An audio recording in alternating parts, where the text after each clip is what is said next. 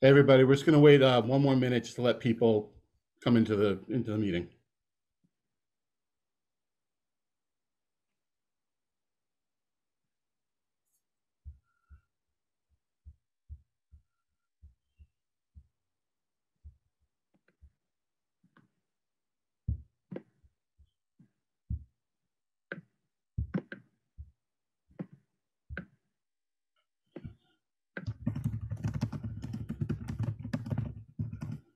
Okay, so in the interest in time, we are going to get started. Good evening, everyone, and welcome to What's Next, helping our kids transition into the new normal. My name is Catherine Ferrara. I'm the program coordinator for the Bedford Lewisboro Pound Ridge Drug Abuse Prevention Council. We're a group which aims to raise awareness about substance use and mental health struggles and the different risk and protective factors associated with both. So if you'd like to learn a bit more about what we do or the resources we have available to the community, you can visit our website at thedapc.org. We're very proud to collaborate on tonight's program with the Bedford Playhouse. We have Dan Friedman from the Playhouse here with us tonight. Hey, Catherine. Thanks so much for being here. My pleasure. So I wanted to say quickly, want to thank everybody in the community for their support. The Playhouse is now reopened. We've got first run movies and a whole host of additional really cool programs coming up over the next couple of months, especially outdoors. We've got some great live music and other types of programming. So I want to just invite everybody, if you're so inclined, to check out our website, which is bedfordplayhouse.org. It's a brand new website, so be a little patient with us. But you can you'll see a list of all the upcoming programs. And I want to call out just two highlights that we have coming at the end of this month.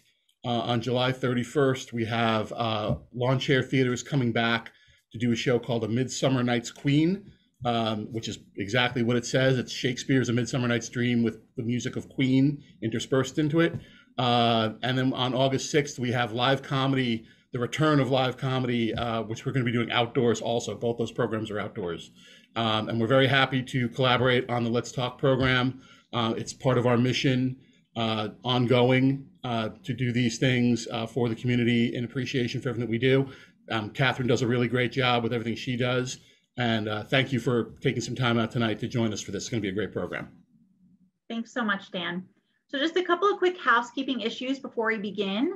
There's a Q&A box at the bottom of your screen. Any questions you have, you can type them in there and we'll have our presenters answer them during the Q&A at the end of the presentation. We also just want to remind the audience that the content of tonight's program is not intended to be a substitute for professional help or diagnosis or treatment.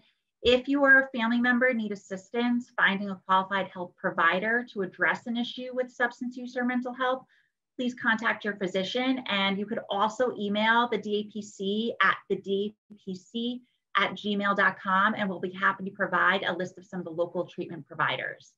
So as Dan mentioned, tonight's program is part of the Let's Talk series, which deals with a variety of topics pertaining to mental health and substance use. We have a brief video to just tell you a bit more about the series that I'll share with everyone now.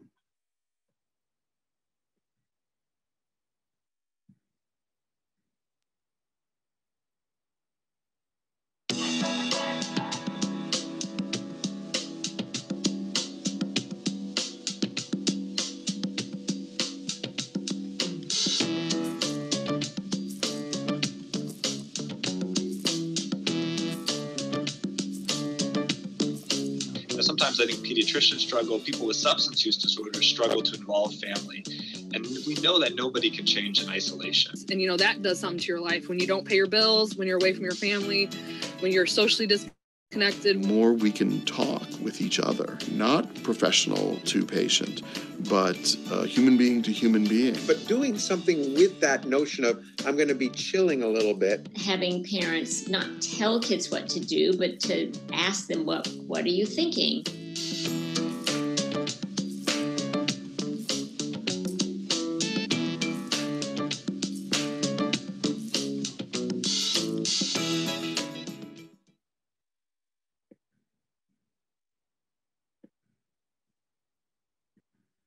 So hopefully that was able to tell you a bit more about the series as a whole. Now I'd like to introduce our presenters. We have Dr. B. Hibbs, a family psychologist who has held faculty positions for more than 15 years in graduate programs for psychologists and marital and family therapists. We also have Dr. Anthony Rostain, a nationally recognized expert in child and adolescent psychology, a professor of psychiatry and pediatrics, and the chair of psychiatry and behavioral health at Cooper University Healthcare. They are also co-authors of the book, The Stress Years of Their Lives, Helping Your Kid Survive and Thrive During Their College Years. We're so excited to have them here tonight. So without further ado, I give you Dr. B. Hibbs and Dr. Anthony Rostain. Hey, thank you. I'm waiting to see Dr. Hibbs's face too. Hi there. Catherine, thanks so much for introducing us. We're happy to be here with you this evening. And Tony and I are going to give a brief presentation and then welcome your questions. We wanted just to begin by telling you a little bit about how we got together to write The Stressed Years of Their Lives. My son, my older son, had a very serious depression during his freshman year of college. And I, was fortunate enough to be able to get Dr. Rostain to treat him. And along, the course of his treatment, which was about probably about 2 years, I joined my son, who in the book is called Jensen.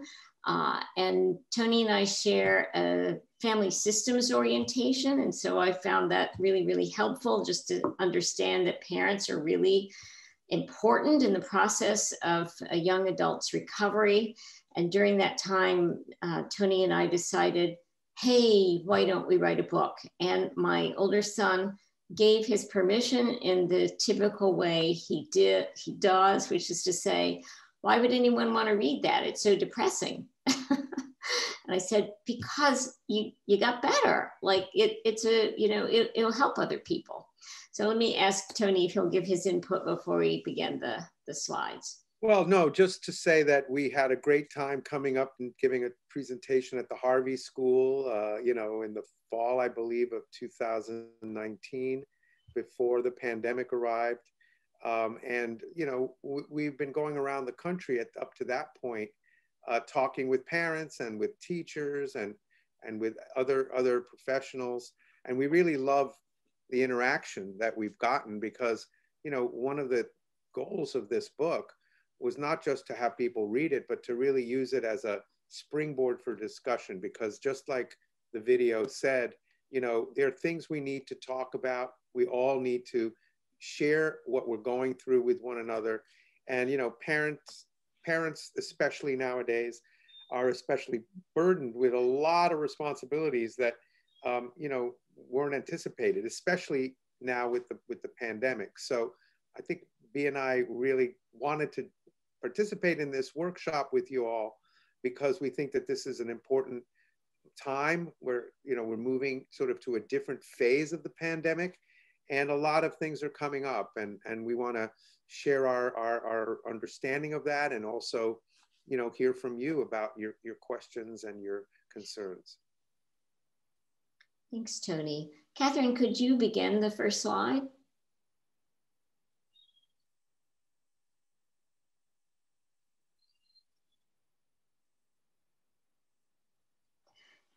So as we were thinking about updating this for the COVID era, we thought, well, what is normal? What's going to be normal?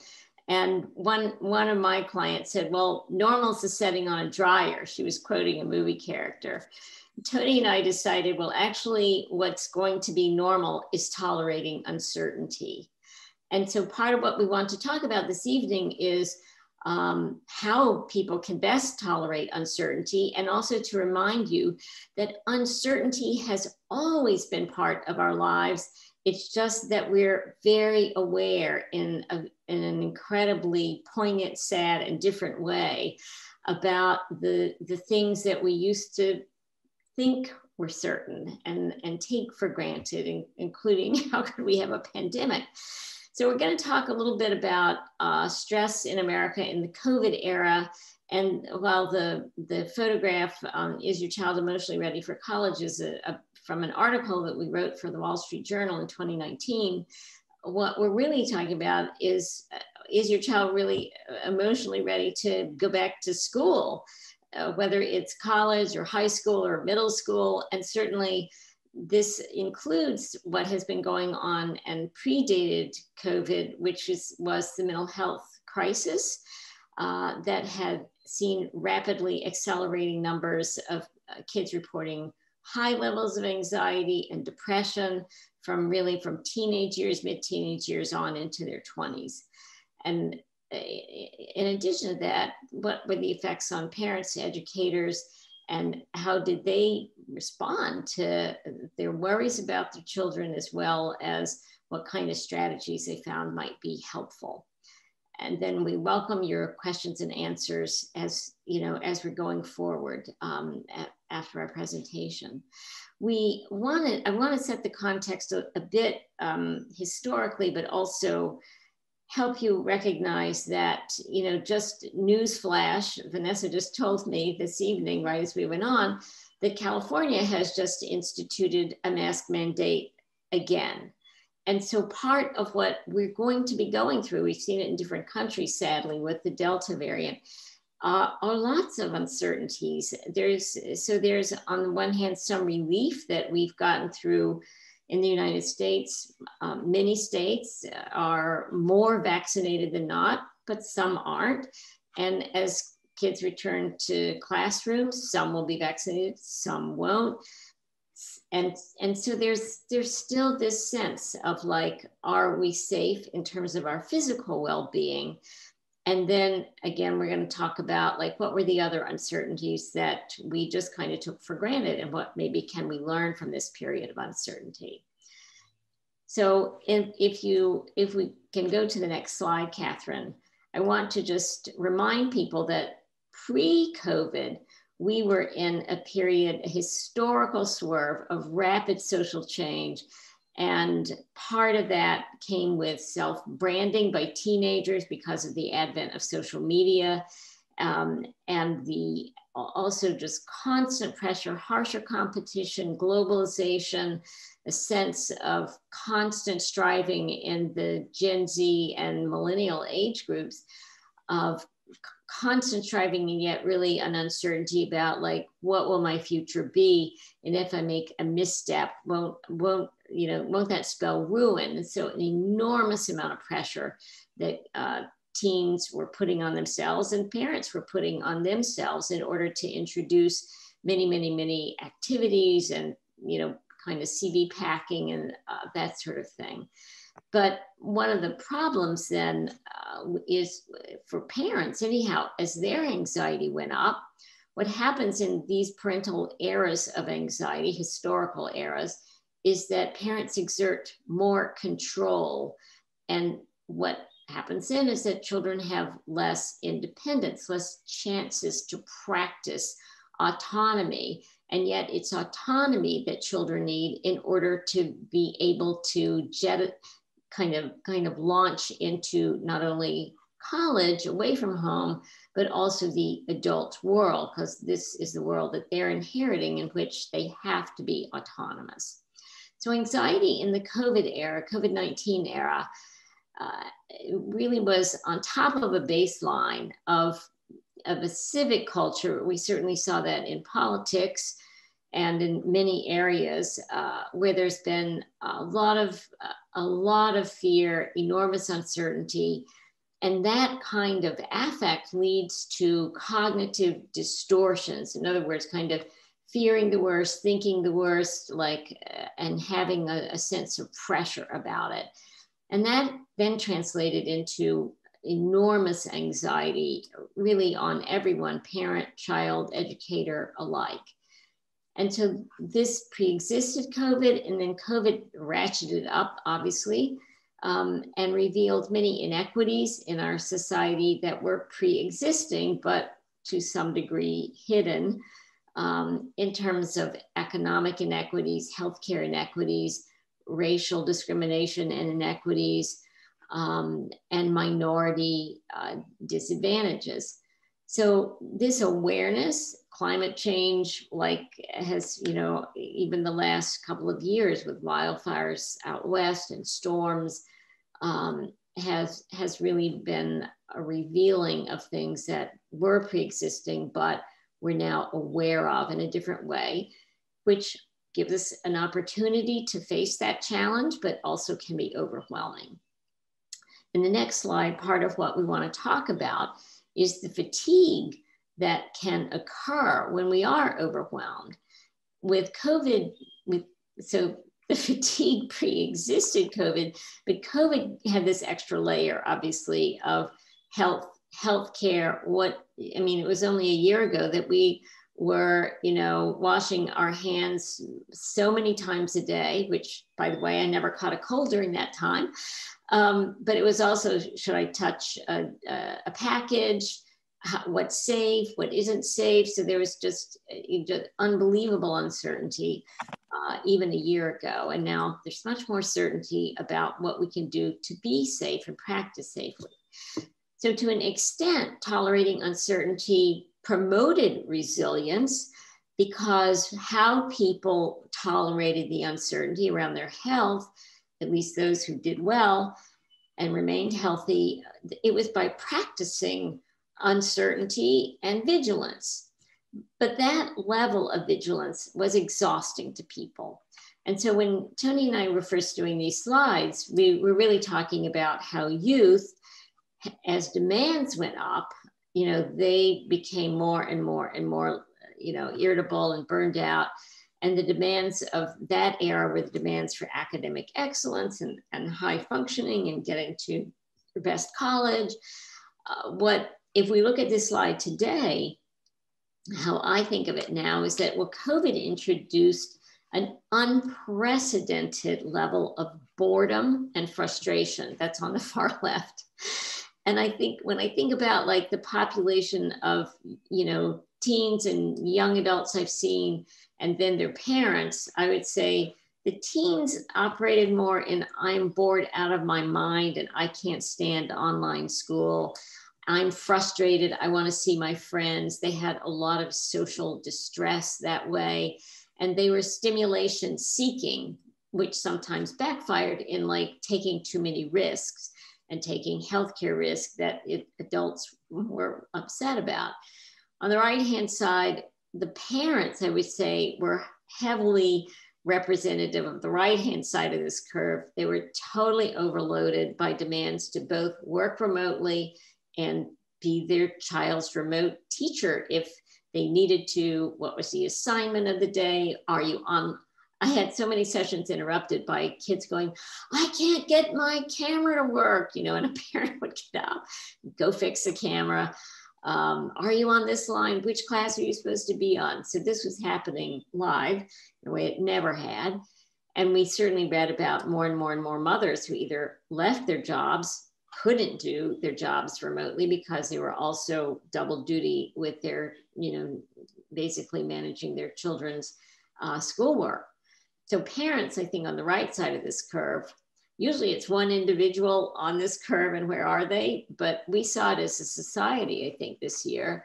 Parents were on the right side of the curve, totally overloaded, incredibly irritable, often with each other. And what resulted, if you look at both sides of the spectrums that the kids and the parents occupied, is everyone got burned out. Everyone was like, oh, get me out of this. And there was a sense of, you know, we were running a marathon, but the markers kept moving. We had no idea when the marathon would be over. And if we used, you know, the Black Death of the 13th century as any marker, it was going to take at least 2 years. And we could lose an enormous part of the world population. And sadly, of course, some of that is still happening. So we were incredibly fortunate to have science produce a vaccine in unbelievable record time. However, it's left most people exhausted, deeply tired, and trying to manage to remain resilient, whatever, you know, that means. It means different things for different people. Sometimes it's just what you do to relax and make the world go away, watch a movie. I weed my garden. It's different things just to kind of have a break from the relentlessness of hypervigilance. So, Catherine, with the next slide, what I'd also want to remind people is pre-COVID, Gen Z was more stressed than any of the other generations. This is an American Psychological Association 2019 survey that we're showing you. And as we go down the list of, well, what were they worried about? So when you look at the first figure, 75% versus 65%. Gen Z, 75% of them polled said, yes, I'm very, very worried about mass shootings, mass school shootings. They were experiencing it. You know, it was a horrible number of mass shootings. And basically within the first month of the country being open, we began to see mass shootings happen again. So the 75% versus 65%, 65% represents the highest level report from any of the other generations. In order, if we look at the order of generational distress before COVID, it was Gen Z was the most distressed, then the millennial generation was next, then their parents, Gen Xers were next. Boomers were doing really well, like, hey, no worries, like, you know, I've gotten this far and maybe I'll even get to retire. And then the greatest generation, as they're called, was also like in really good shape. They weren't worried at this level. So Gen Z was also, so 2019, as you remember, enormous deportation of immigrants, breaking up of their families. This was also the hashtag Me Too, you know, era. It still is, but I mean, it was prominent in 2019. 2019 was also the year before we had a presidential election. So there's enormous amount of fear about what would happen to the country, and the country was so polarized. There, to poor mental health, 27% of Gen Z reported that versus 13% of their parents reported that.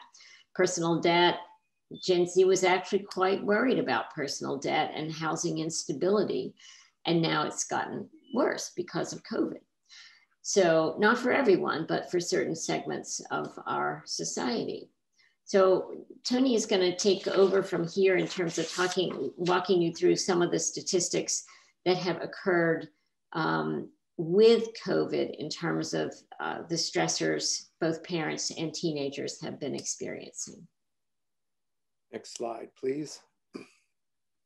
Yeah, so, you know, there is now, you know, data to show that for the Gen Z teens, that over half of them say that the pandemic has made planning for their future feel impossible, and that it's actually not just planning for the future, but has actually disrupted their plans for the future.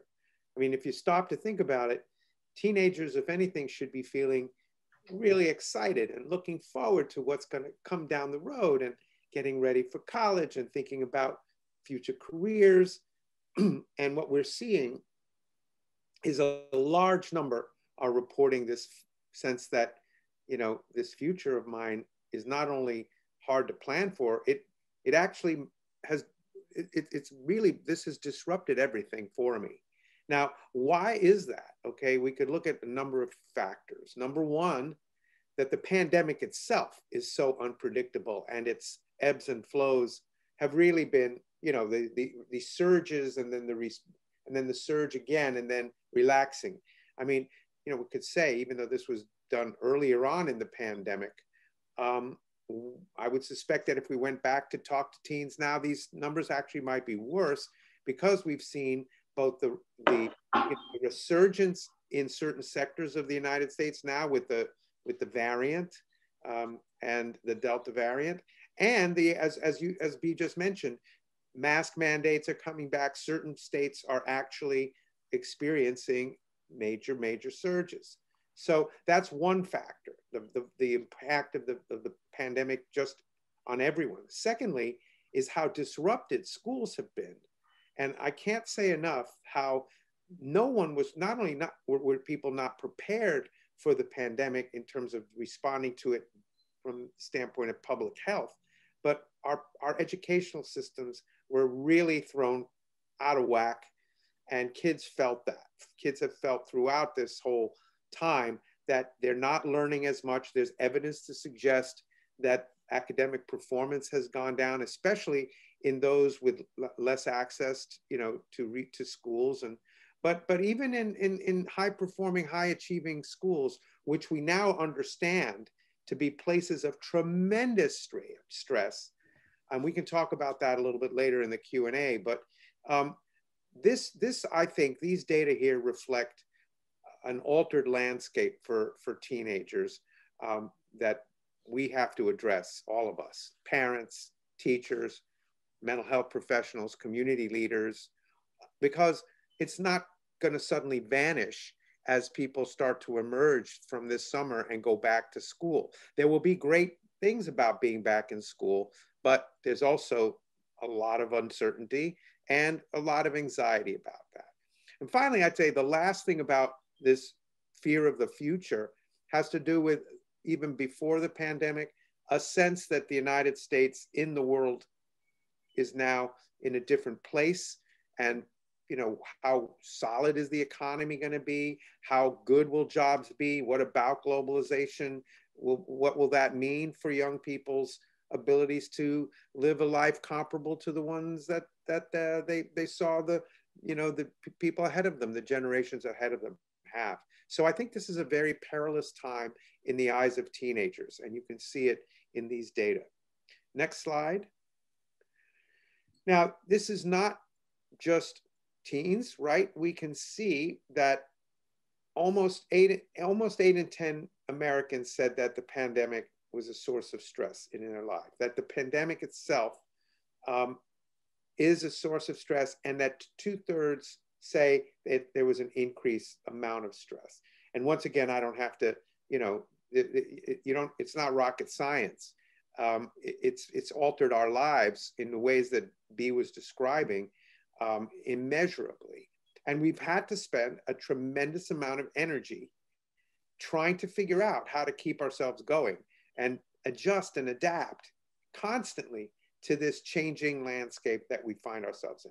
Everything from daily schedules, how will I get my kid ready for school? Can they even attend school? Will their camera be working? Will they be able to stay on and learn what they need to learn? Will I be able to do my job? And then, a host of other questions like, well, what about the summer? Like, what am I going to do this summer? Will my kids be able to go and do the things they want? Last summer was horrible because, the usual activities like camp and other activities for kids were thrown off, and parents couldn't take the usual trips they wanted to with their kids. So we see a tremendous disruption in all facets of life. Next. And again, I mentioned this before, but you can see how, they think that the school year, parents of kids found the school year to be tremendously stressful. And I mean, we can quibble about 65 versus 76%. But look, this is a substantial number of parents experiencing the disruption that I mentioned. And even though we don't have a slide to describe this, what we also saw is increases in drinking among Americans. Alcohol consumption went up substantially. And I just heard today the sad news that the deaths from opiates went up to 93,000 in 2020, a huge bump, okay? A 30% increase from the year before. And we're all going, oh my God, this is a sign of a society that is stressed out. By the way, it's not unique to the United States. I think every society on the planet right now is on edge because of the pandemic, because of all of the disruptions and all of the suffering that's being widely felt. So what do we do? What's the path out? And next slide. So we're not going to tell you what works for you. You're going to tell us how you've managed what you've done to make life both, less stressful, but also fun in the midst of all this. Because even though we've been emphasizing the stress and the negatives, we also see evidence that Americans were actually quite resilient. So for example, the family routine of sitting down and eating, believe it or not, family meals were actually being eroded. There were fewer and fewer families having meals regularly together prior to the pandemic. And one interesting change in family life was because people were home more and there was more cooking at home, people started to eat more together as well. So one routine, like preparing meals, eating together and cleaning up, talking together. This was something that I think of as a sign of resilience. And then the other was people started to find ways to do things together in a COVID safe way. So riding your bike, going for walks. Many of my patients and their families said that, for the longest time, they hadn't gone and done things like go to the park together and just be there in the outdoors. So I think eating right and having enough exercise is part of the deal. Setting expectations for those routines, not becoming, super, perfectionistic about it. But yeah, getting people to wake up at the right time, because that was another thing that happened on the pandemic was sleep cycles shifted, especially in adolescence. They were staying up later and later and waking up later and later. And I don't have time to show the data, but that's going to have to change when people return to a more, quote, normal, unquote, lifestyle. Next slide. And finally, the challenge here of, because we've been spending so much time on screens. I mean, we're on screens right now with you. Screens are what kept us connected through the pandemic. Zoom calls and Zoom classes and social media. All of this were incredibly important for managing our social networks and our work, and, far be it from any of us to say, oh, it would have been fine without this stuff. No. I think it really made it much better for all of us that we were able to stay connected. However, there was also a tendency, and I think this we could talk about later, for the screen time to become almost excessive, for people to become getting Zoom fatigue would be what some people called it. I know at the end of a day of me seeing patients through this interface, I'm exhausted. I think that for kids who are not particularly sensitive to normal sleep-wake cycles, I've heard stories about parents going to bed and waking up in the middle of the night and seeing at 3 a.m, their kids still online playing games or doing whatever they like to do, watching YouTubes or talking and chatting with their friends who were also up all hours. And then, of course, as you all know, some of these games role-playing games have people from around the world playing. So, hey, I'm playing this Fortnite with someone from Korea, and, who cares what day or night it is, because, it doesn't matter. We're all in different time zones. We're going to play this game. So I think the challenge is how to maintain a healthy sleep-wake cycle, because as we've learned more and more, if the sleep-wake cycle is radically disrupted, it's hard to have both physical and mental health sustained. So I just pose those as a couple of ideas, and B and I have many others, but we don't want to talk till we're blue in the face here. I think we want to hear from you and have some questions and answers. Next slide. Oh, okay. I have one more slide, but it doesn't matter. It was just saying questions and answers. So we're ready for that. Great. Well, thank you so much. That was absolutely fantastic. I'd like to go into basically what you're talking about through your presentation, the whole idea of trust. And what do people believe in? What can people kind of hold on to? Now, you talked about these things before about, making meaning and all this, the whole idea of the altered landscape, but what can kids and parents kind of rely on, I guess would be the best way to put it. Well, I guess I'll start just by saying trust has to be earned, right? So, you know, one thing that we need to learn to do is to trust ourselves, right? Like that if I'm not feeling okay, that doesn't mean I'm crazy. Can I express to someone else, hey, I'm feeling unhappy or I'm feeling scared? And then to whom do we say that? Well, hopefully people in our family and our closest friends. And can they respond to us in an understanding, empathic way? So I guess trust starts within the family, with ourselves, with the family. And then in terms of who do you trust source-wise out there, I guess that's something that's a lot more complicated, Vanessa, because we see evidence that people are not trusting science, for example. I absolutely agree with you in terms of how sad it is, really, that the atomization of our populace has, you know, that even basic health information and scientific information has become politicized and polarized to that extent. But I think if we think about this, and what's really encouraging about a good education, whether that's in high school or college or that sort of thing, is that they teach kids how to analyze sources. In fact, they insist on, you know, helping, that's part of the educational model, is analyzing sources. Where did this come from? What do we know about it? Why would you believe it? Why wouldn't you believe it? And kids are taught things like, are you looking for confirmation bias? How is, you know, how are you asked to support your position? Are you only looking for information that supports your position? Could you, you know, can you argue it from another perspective?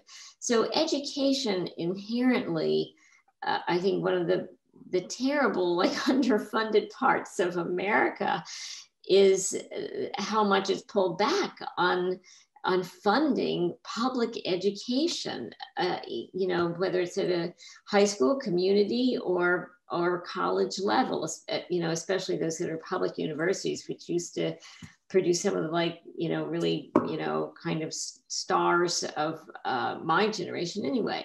But I think beyond that, part of what I would ask people to think about is that we are basically tribal, and that has influenced us to, like, kind of just stick within our comfort zone of what do you think with people we know, rather than saying, well, let me listen to people I don't know. Let me try to understand why they believe this or that. And actually the most success that in the psychological field people have had with changing bias is to not just argue with someone, and especially it doesn't work on the internet to just argue the case, but to care about, tell me more about what you believe and why you believe it, so that the person in essence has to analyze their own and evaluate their own thinking. And at a parental level, what I would say to parents here in the audience is that that's a good question to ask your kids. So it's very hard to learn not to just keep giving advice because we think, I know more than you, and I'm going to tell you how this works.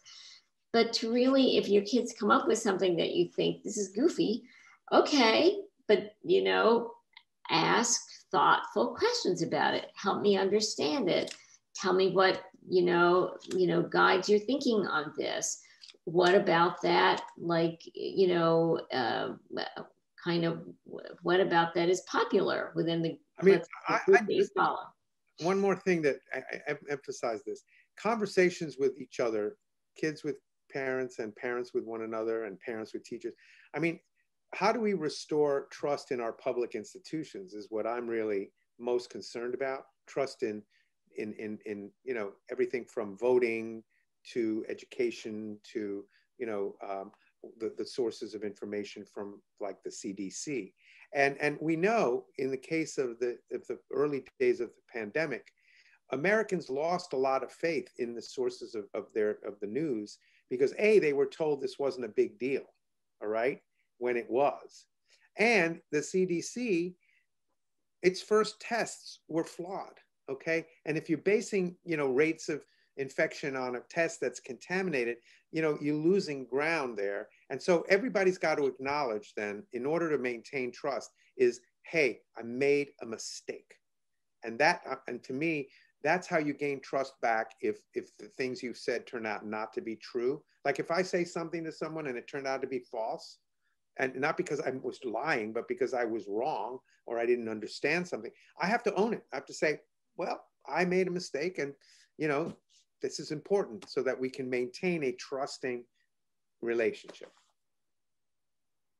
Yeah, I think that's a great point. I just want to add to that a little bit. So there's the societal and institutional level, but I would also say to parents, it's important, if we want our kids to own up to things, we have to own up to things too. Mm-hmm. That was a mistake. I'm sorry. Here's what was going on, da, da, da.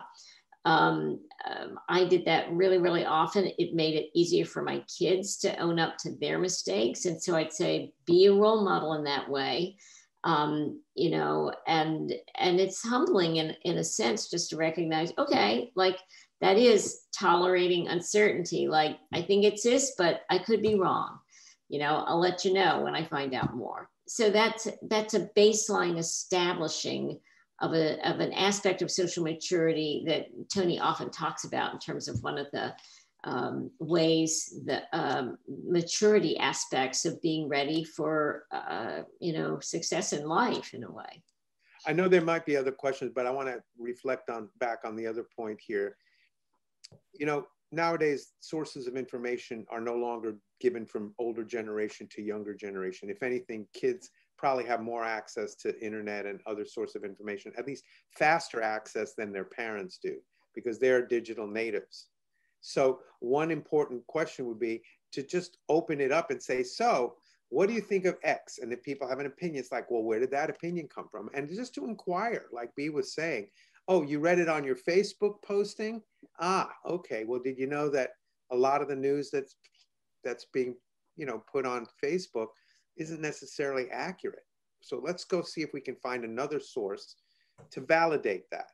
Okay. And if there's more validation from other sources, fine. If not, we have to ask ourselves, maybe this is a made up story, which people are really good at. A lot of people believing in something that is quite clearly, fiction, but hear the same thing over and over again, hear a lie over and over again, you start to believe it. There's a lot of stories, a lot of misinformation, exactly. But correct. and you're answering that in this. It's about interpersonal relationships. It's about everything. It's about misinformation. It's about social media. It's about the overuse of everything. So let me ask a question. Going into this is from an audience member this sent to me. So for example, now we're going into the second year. So people have been through this. So what kinds of conversations are going to be new and maybe differently charged than they were year one? Because everybody's been through this, but this is different now. What do you suggest parents and kids ask one another, talk about differently, look at differently? Well, there's going to be re-entry in a way that there wasn't any re-entry in the past year. Or timing re-entries. There was attempts at re-entry that. Well, yeah. So yes, thank you. So some of the re-entry is whether, if you're a kid, it's like, oh, I get to go to school full time as opposed to 1 day a week or 2 days a week or that sort of thing. So part of it is just the re-entry conversations and the anxiety around re-entry, because we could say, oh, that's a wonderful thing. But it also brings up, kids are out of practice, whether it's the sleep-wake cycle or also, some kids truly, truly preferred being remote because they weren't picked on. And, there is some correlation, a quite high correlation between if you're picked on at school, you're also picked up on online. But at least they were not picked on half the time, So some kids preferred the online life, and now they have to go back and they may or may not want that or like that. So I think that those are some of the talking points. I think the others will be how long do the vaccinations last? So some of it will still be, I think, very health focused. Well, how about, let me just play off the one thing you just said. So It starts with a conversation. What do you imagine it's going to be like to go back to school? Exactly. What are you looking forward to? What are you afraid of? How can we help you deal with what you're afraid of? Or what might you not like? You may not be afraid of it, but you might like, for example, I'm not going to like having to get up at 7 o'clock again or 6:30, because it was fine to roll out of bed at 8:30 and be in class at 9. You know, now I have to get up at 7 or 6. So yeah, we're going to have to make some adjustments, right? And I do think that changing back, re-entering, is not just going back to what was. So the other piece is that we might call it re-entry, but the reality is a new reality. So it's not going to feel the same. It's going to feel strange. It's going to feel in some ways good, but in some ways it's going to be odd. And I remember this just not like 2 months ago, first time my wife and I went out to dinner in a restaurant, first time in a long time. It felt weird. It felt nice to be out, but it was a little uncomfortable. And, you know, when and how do you wear the mask? What do you do? So I just think normalizing the notion that reentry is not just, oh, drop in, everything's fine, but rather drop in, see what's going on. What is it like? Is it the way you expected? If not, why not once you get there?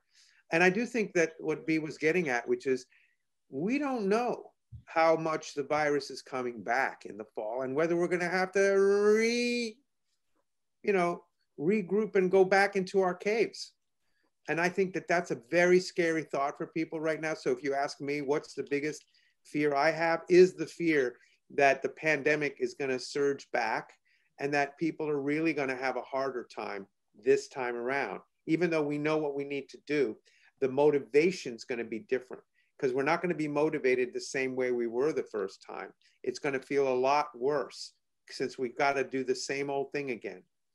So that's, I think, part of the conversation is how do you stay healthy and how do you try to guarantee that the surge isn't back, you know, that COVID doesn't surge back.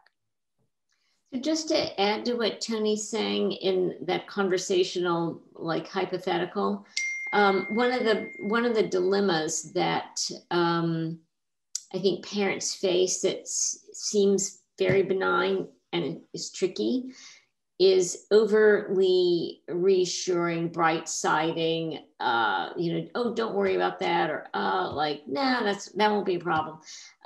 Because if your child, however old your child is, from like childhood to like teenage to young adult, has a concern or has an anxiety and you've asked them, or maybe they just volunteered, if you want them to keep talking with you, you take it seriously. Thank you for telling me. I hadn't thought of that.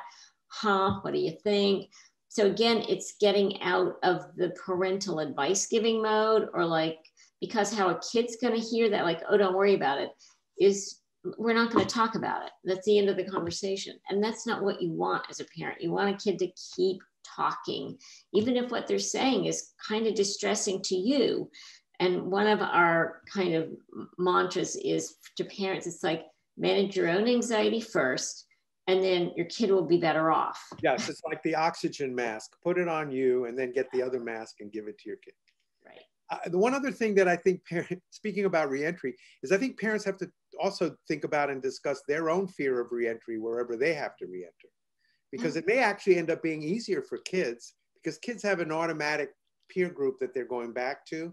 So they're going to look forward to that, right? The biggest loss for kids was the loss of their social connections and their hanging out in the cafeteria, after school, going to each other's houses, sports teams, all of that. So the rebirth of those things, I think for the majority will feel very reassuring, very, very much, resilience promoting.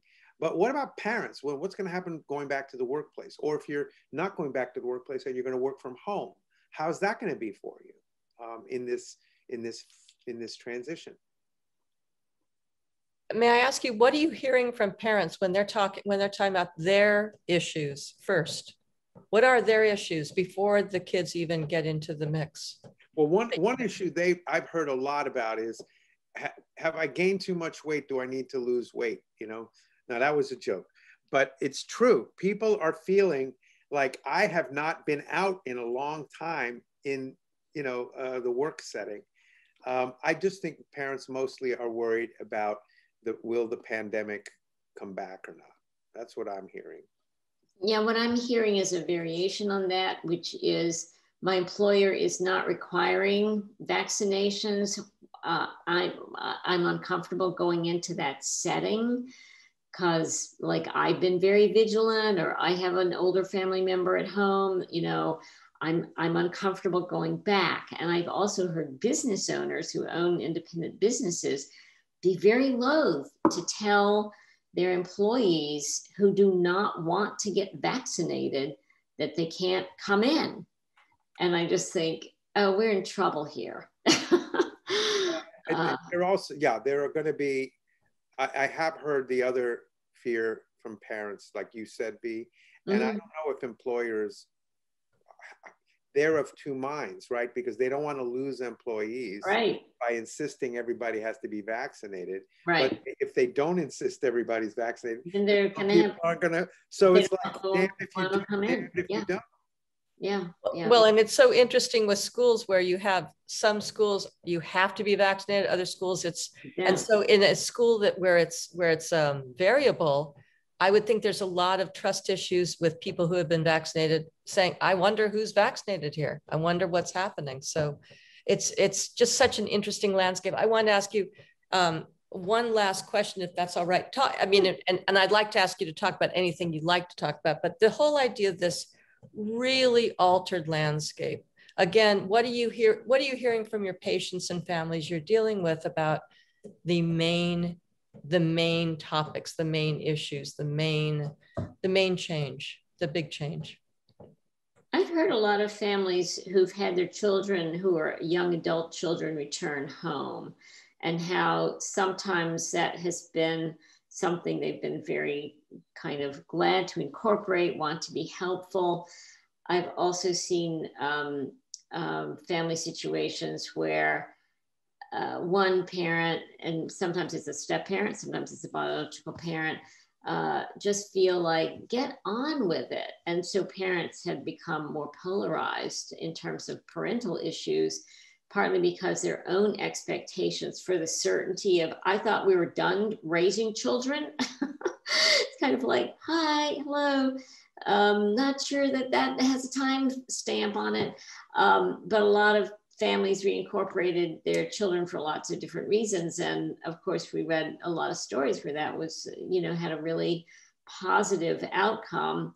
But I've also seen families where, it almost split up marriages, and it was tricky. It was tricky. Yeah.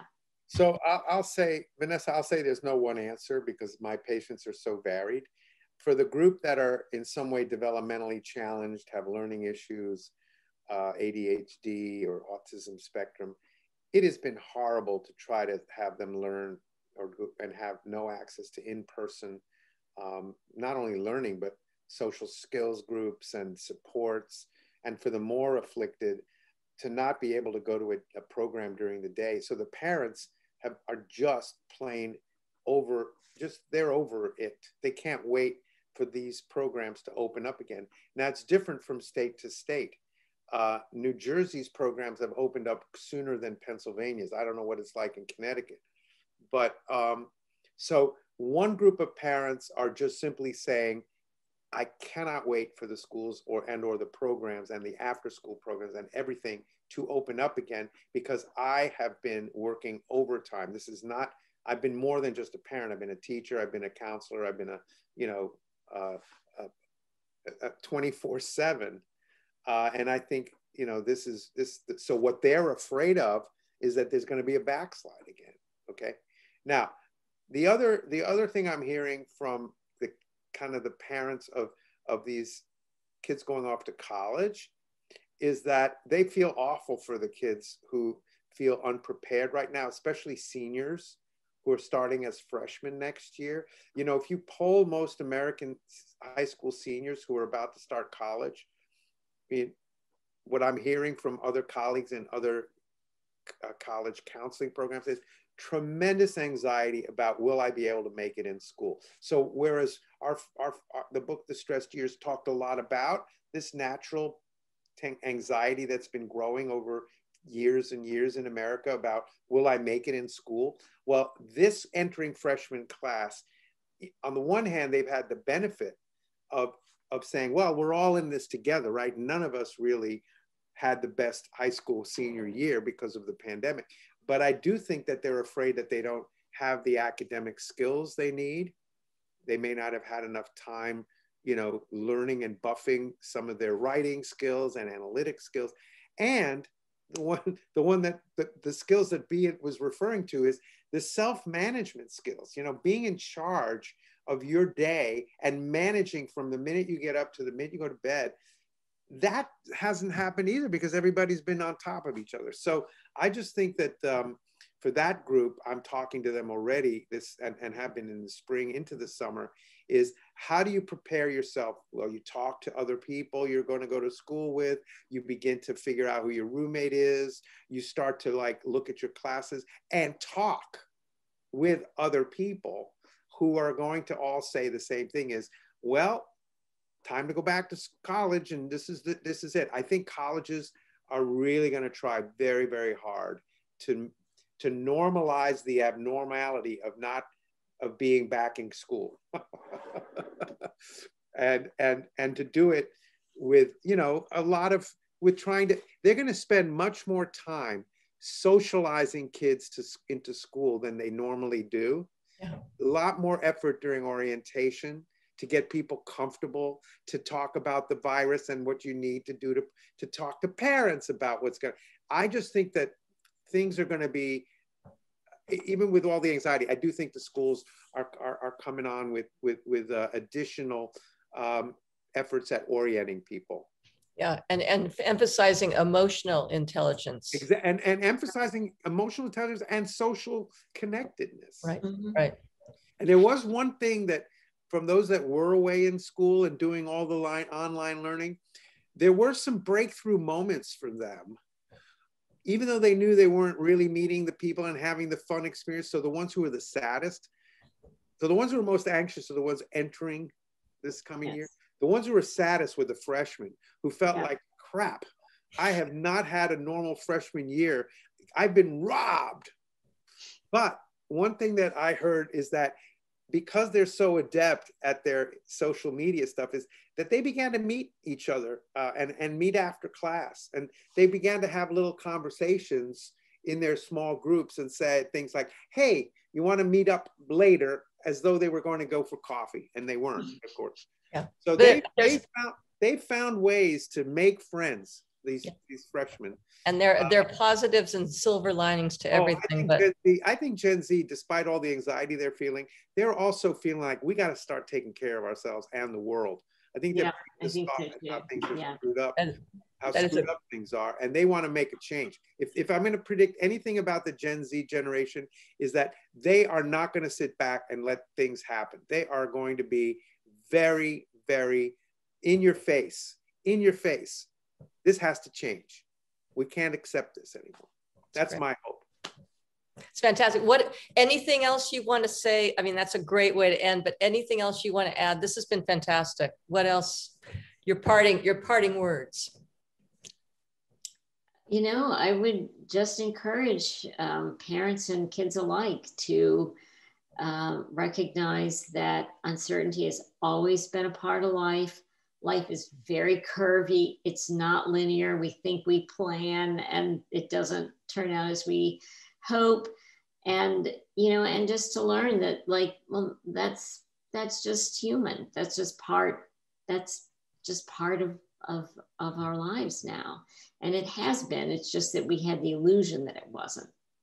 Yeah, and I'd say learn skills like mindfulness and trying to break out of habit loops that aren't good for you. You know, if you're overeating, eat slower. Look at why are you doing the things you're doing. Ask yourself, am I really need to do X or Y that's not good for me?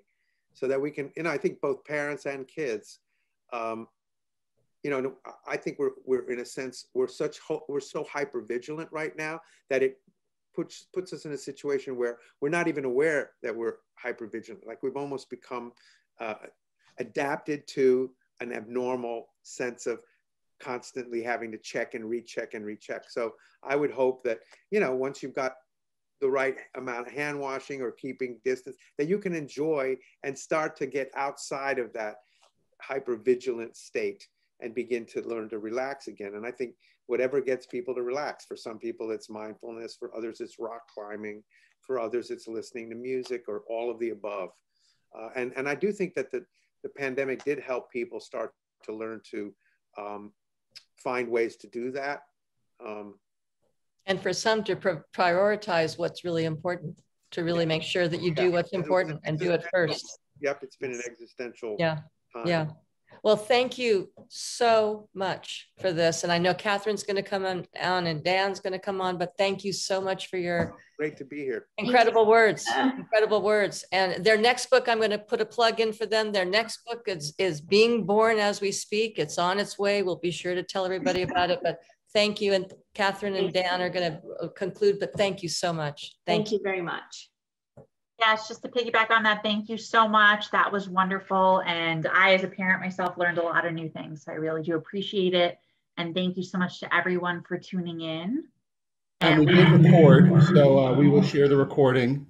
If anybody wants to share it with other people or to reference it or whatever you'd like, we will put it up on the Playhouse YouTube channel, and you'll be able to access it there. And we will also email it out to all of the registrants tonight. Great. Thank you, everyone. Thank you so much. Night. Have a good night. Thank you. Bye-bye.